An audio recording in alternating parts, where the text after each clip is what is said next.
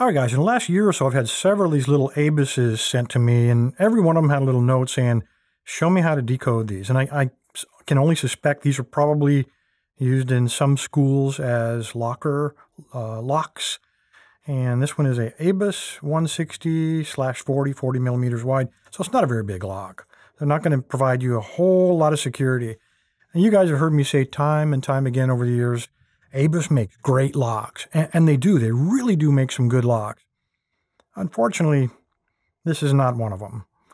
These little guys have a lot of vulnerabilities.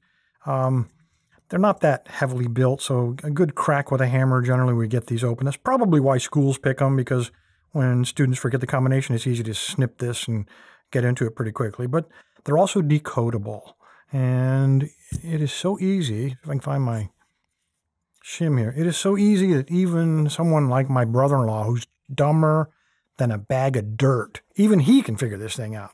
So what we want to do, take your shim or your feeler gauge and slide it in there and feel which side is wider. And on this one, it's nice and small, and over here, nice and fat. So the left side of these wheels is the fat side, which is usually where they have the cutouts that are going to have the gates to pick these things.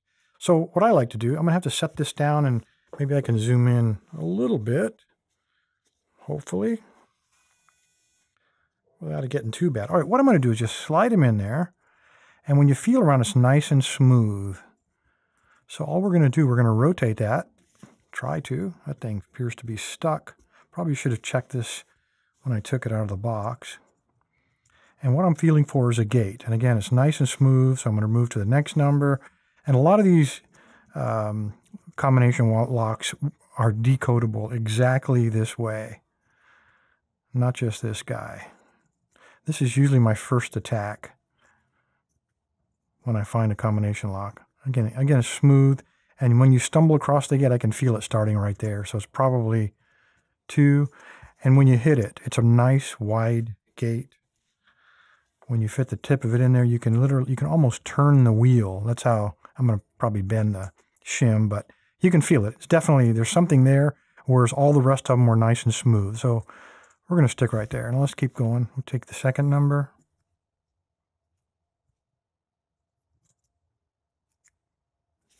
For some reason, this lock seems to get stuck on that 0. That's the second time it did that. And I can feel it starting to come up. Again, it's so wide, I can feel it from the previous number. There's our gate again. You can see we're about to move that number. And now what we got to do is find that third one.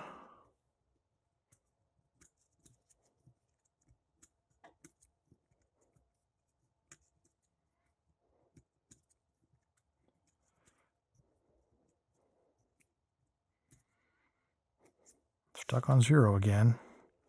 I wonder if that's a design defect. I can start to feel it, so on the next number I can tell. These are really wide gates on this guy.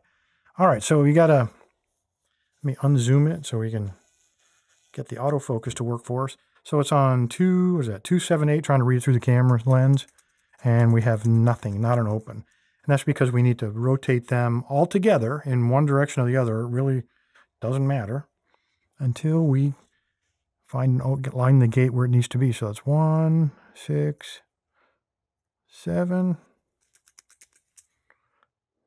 0, 5, 6, 9, 4, 5, 8, 3, 4. Just my luck, I'm going the wrong way probably. And there we go. So it turned out to be 723 is how you decode these little ABUS 160-40s. Really not a lot to it. Like I said, even my brother-in-law can do it, and he's a pretty simple guy. Trust me on that. Anyway, guys, appreciate your time. Stay safe. Stay legal.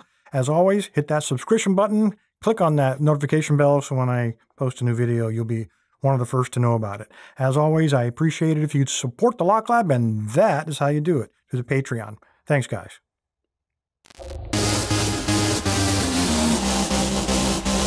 LockLab, where the fun begins. LockLab.